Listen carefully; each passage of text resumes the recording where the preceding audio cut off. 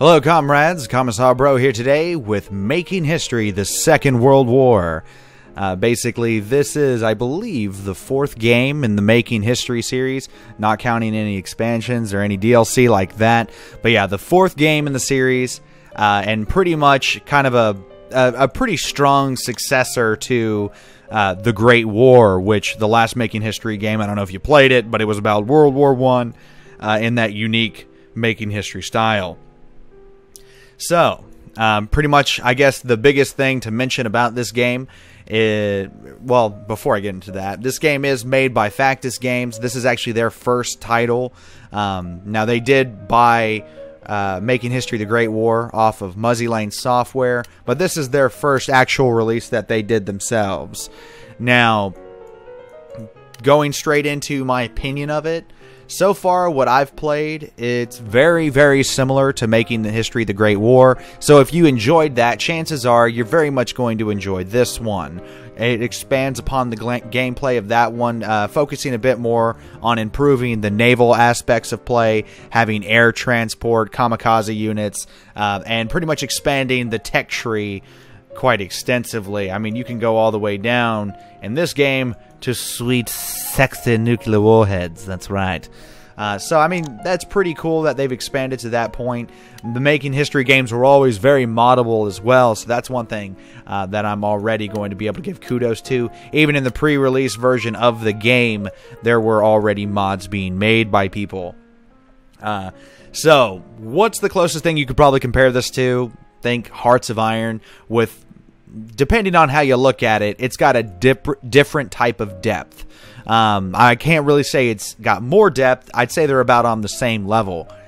Just, for example, I think one of the coolest things about this game is that every nation has multiple different cultures and ethnic groups and religions just in like one single country. Like a country could be the size of Italy, and there's a multitude of different cultures and ethnic groups which are going to affect your stability and your taxation levels and stuff like that.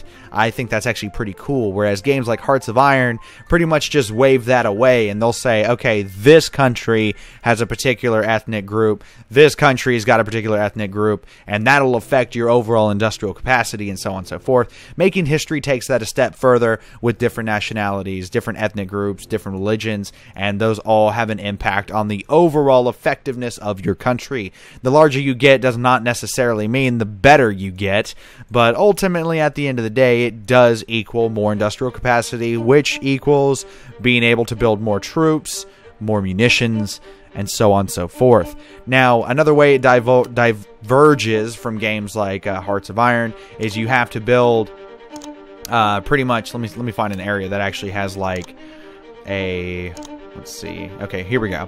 So you have different like buildings that can actually produce things. An aircraft plant, for example, is going to be able to build all my different types of aircraft, from airships to bombers and fighters and so on. Tool factory is going to be able to build my field artillery, my artillery guns, anti-air guns, so on and so forth.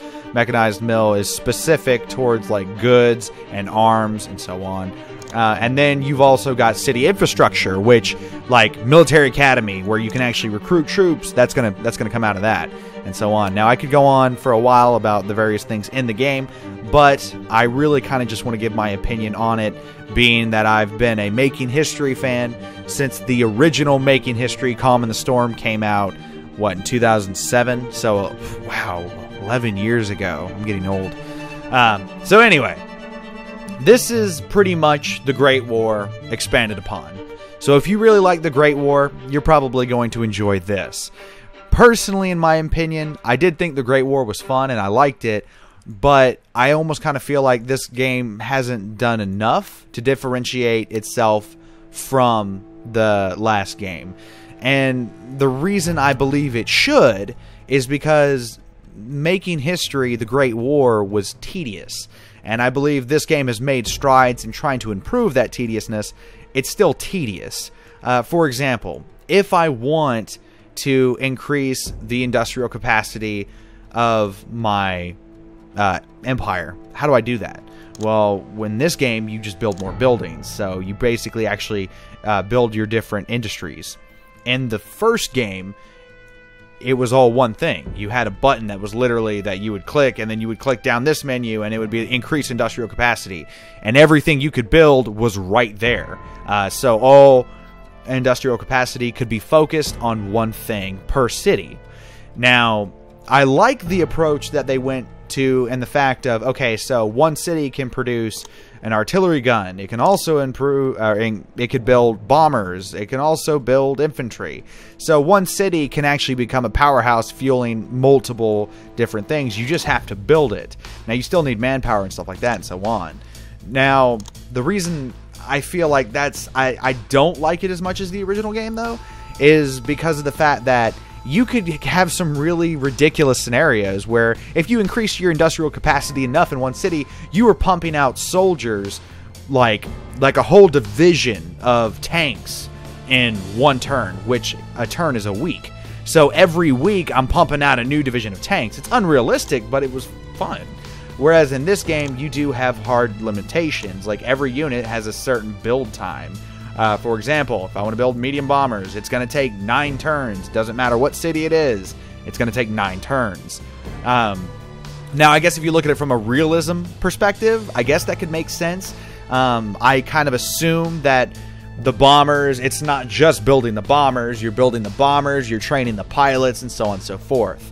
So, there's 2 different perspectives. Personally, that's just not my cup of tea. I prefer it more when it's kind of in a sandboxy style, where it's like, okay, this is totally nonsensical, but I'm going to train an entire division of infantry in 1 week, and they're going to be battle-hardened and ready to go. I like that. I like that OP-ness to the game. And again, the past couple of Making History games have not really done that. Now, again, don't get me wrong, Making History, the Great War, and the Second World War are definitely better for things like mods. There's more customization that you can really do with those mods. So, I mean, that's pretty cool. And I do believe that Factus Games taking over is going to lead to a more gamified environment, I guess you could say, a little bit more focus on gaming than education, because the Making History games originally were educational games that were actually being sold in high schools and so on and so forth, to teach people about World War II and, what could happen if, say, for example, Poland knew Germany was coming and put all of its troops on the Western Front, and the Russians decide not to attack Poland from the east. What could happen? Now, again, that had its problems. Like, for example, the games, in my opinion, have never had a strong alliance system or a strong diplomacy system. So, in the first game, if the Russians declared war on Poland, more than likely the Allies were going to declare war on the Russians. And that would lead to a scenario where the Russians are undoubtedly going to end up having to fight the Axis powers and the Allies, which, I don't know if you know, but that would pretty much be suicide. Now, that also, because of the nature of these games, leads to countries like the United States being ungodly overpowered, which I guess from the whole realism standpoint makes sense, but at the same point, it's not as fun when, like the United States is going to be constantly overpowered and overrunning everybody else all the time. Personally, I like mechanics. For example, the stabilization mechanic they've actually added into the past 2 games. I do like that because it creates this scenario where, okay, you actually have to worry about things other than just fighting, which you have to worry about the stabilization of your country. Doing things like high taxation, which I'll show you under this tab here, will actually cause high levels of unrest and political instability. Now, you can also see down here what I was talking about before with the different cultures and so on having an effect on your actual government support. The lower it gets, the higher chance you have of like rebellions and having to fight rebels and so on and so forth. It's mechanics that have pretty much been taken from games like Victoria 2 and, were influenced anyway by games like that and then added into this. Stuff like that I like. So, and again, I apologize if this is a little ranty. Honestly, this is probably a video that's only going to be understood by people who've been playing Making History games for a long time. And again, I'm kind of going all over the place with it, but I don't know, I have a lot to say regarding the Great War and even the Second World War, and I haven't actually even started playing this game yet. So, but anywho, If you want kind of a quick idea of how things work, I'll pretty much just give you a quick rundown of what you can actually do. So as I've been explaining before, you can actually build buildings. Each one of these buildings has a different function, or it's a different upgrade. For example, a technology center is the upgrade from a university. It allows for faster research. It generates research point units, which actually go towards your overall research. As you can see here, I'm currently researching field radios, and I need 15 research points to get it. The more universities and technology centers you have, obviously, the faster things are going to be researched. Now, with how big the research tree is, you probably want to be able to research stuff as fast as humanly possible. Now, keep in mind, bigger, more industrialized countries with more cities are going to have an advantage over you, just because of the fact that they can potentially generate more money.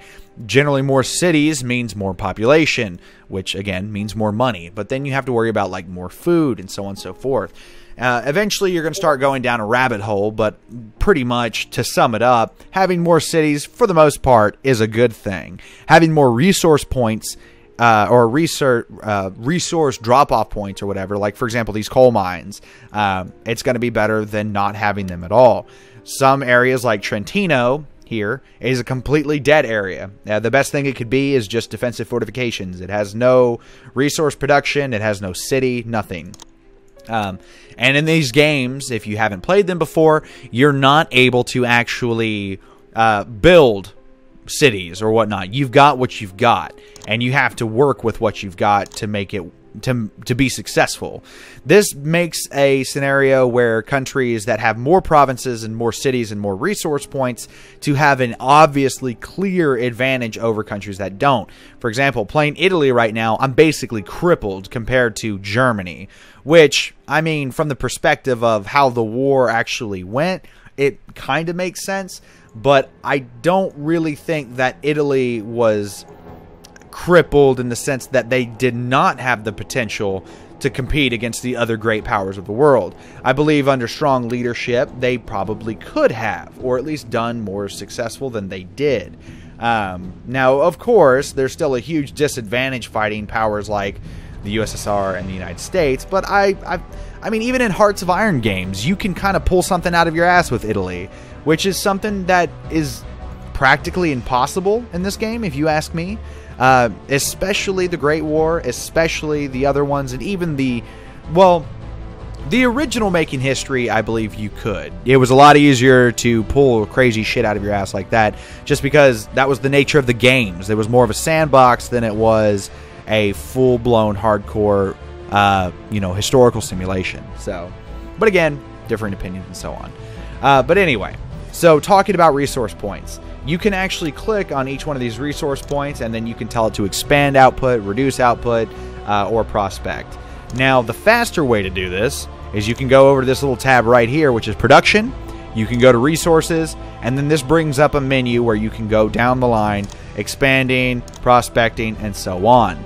Now, prospecting is going to increase your overall reserves. Expanding is going to start putting those reserves into output so that you're actually generating that resource. So just to generate a resource, you have an actual process. Now again, an advantage that this game has over the original Making History. In the original Making History, your resource production was capped. You could increase it, but you could not just find more deposits.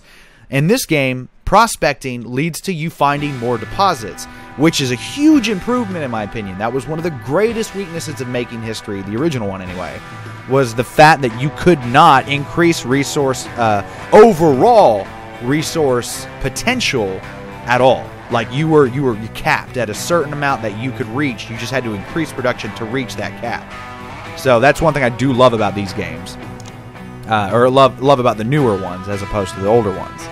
But anyway. So, as we showed there, that's how you do resource production for coal, metal, and oil.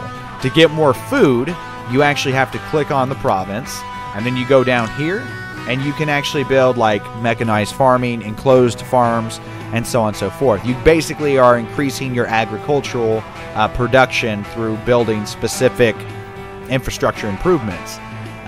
through the region projects tab there. Now, it's kind of hard to do that, to like pretty much put all of that stuff into all of your territories when you play a country like Italy, because again, resources are limited. Just to build mechanized farming 2, for example, you need 200 oil, 200 steel, 1200 gold. We'll just say gold. Now, gold, of course, is easy to get. Steel and oil, not as much. And the reason why is because you have to be producing those resources in your cities with the the industries you've built. So if we go over here, well, let's actually find a city that has... Okay, so this one's building steel, right? It's got an output of 40. Now, the supplies used, 20 metal, 20 coal. That doesn't seem like a whole lot. But when you're actually trying to mass produce this stuff in multiple cities, as you can see, that starts ticking down real fast. So if I'm using, just between these two cities, I have 3 industries producing, or 3 steel mills producing, 120 steel a turn. I'm using 20 metal, 20 coal for each one. So 60 metal, 60 coal, right? Now let's go over here and take a look at the resources. I am definitely not making that right here, as you can see. I am not a self-sufficient country. That means I am having to rely on other countries to get the resources I need, which actually brings us to the trade tab. You can go over here, you can list market offers. So just for an example, I've already done this, but I'll do it again. Let's say I want more coal. All right, well, I want at least 200 units of coal. Now I'm going to put this offer on the market, and at that point in time, people are going to either be willing to accept those offers and give me what I want or not. And hopefully they will. I don't mind paying a little bit of money to get those resources. But something that this game requires is if you're trying to get those resources, you have to be able to ship it. You have to be able to bring it in on rail carts or roads or whatever. So that means you have to have a certain amount of shipping capacity. Or just like Hearts of Iron, I don't know if Hearts of Iron 4... Well, yeah, Hearts of Iron 4 has like a similar mechanic. But Hearts of Iron 2 or 3 would be a much closer example. Where... you actually had to have... Well, no, you still have to have transport convoys in Hearts of Iron 4. So it's just like that. Having to have the transport convoys to be able to bring in the resources from other countries. Which, again, it makes sense, but it's one more thing you have to worry about. So, that's kind of something, I guess, is worth mentioning, in my opinion. A drawback of the series of games, almost. Look at all the resources I have to worry about just to get things rolling along. I've got to worry about cars, road capacity. I have to worry about rail capacity, shipping capacity, like airlift capacity. We'll ignore nuclear bombs. Arms, oil, steel, coal, metal, oil, food, and money. That's just the bare resources, the basic resources. That doesn't include the drain each one of these units has on those resources themselves. When combat starts, arms start falling very quickly. But then, to be able to make arms, you got to make sure you have the right resources. For example, if I'm trying to build tanks, I need to have steel. And I need to have steel mills producing those resources. I have to have the steel mills producing the steel needed for the tanks to be made, right? That tank is going to be taking steel, it's going to be taking arms, it's going to be taking oil. So if you're not producing, if you're not producing oil, and then you're not producing fuel for that tank, and you're not producing arms, that tank is useless. It's literally useless. So you have to worry about all these various things, which, again, other games still have that same philosophy, like Hearts of Iron 4, but I gotta say, I think Hearts of Iron 4 just does it better. And that's that's the sad part, I guess, is my ultimate verdict with this game, is what made the Great War better was that it took place in World War I. You know, kind of a niche topic. There's not a whole lot of 4X grand strategy games that focus on World War I. Most of them focus on World War II, or like you've got the Supreme Ruler series, which has even gone so far as to go into the newer generation stuff and so on.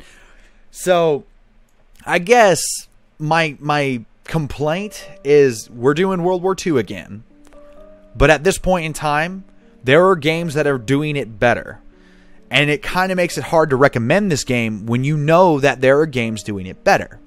Now, as a longtime Making History fan, of course, I still at the end of the day want to support Factus Games, and I want people to purchase these games and support the company because I want to see more Making History games come out.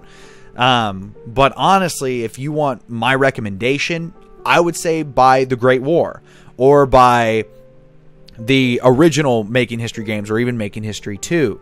Now, if you really enjoy The Great War and that's like one of your favorite 4X kind of grand strategy type games, then I would highly recommend go ahead and pick up the Second World War as well because it improves on a lot of stuff.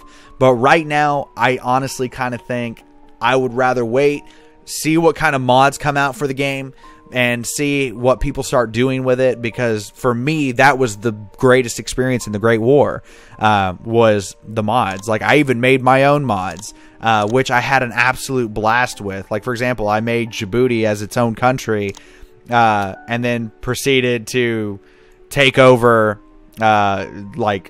I think I took over like pretty much all of Africa and then started fighting in the Middle East. I don't really remember what happened after that, but I pretty much carved out an African empire from Djibouti, and it was really fun. Like, doing stuff like that's really cool. So that's kind of where I think these games shine the most. So truly, if you're going to enjoy this experience, I highly recommend going into mods or so on and so forth like that, or kind of, you know, trying out the Great War first. See if that's your cup of tea. If it's your cup of tea, then more than likely you're going to really enjoy this game as well. So, yeah.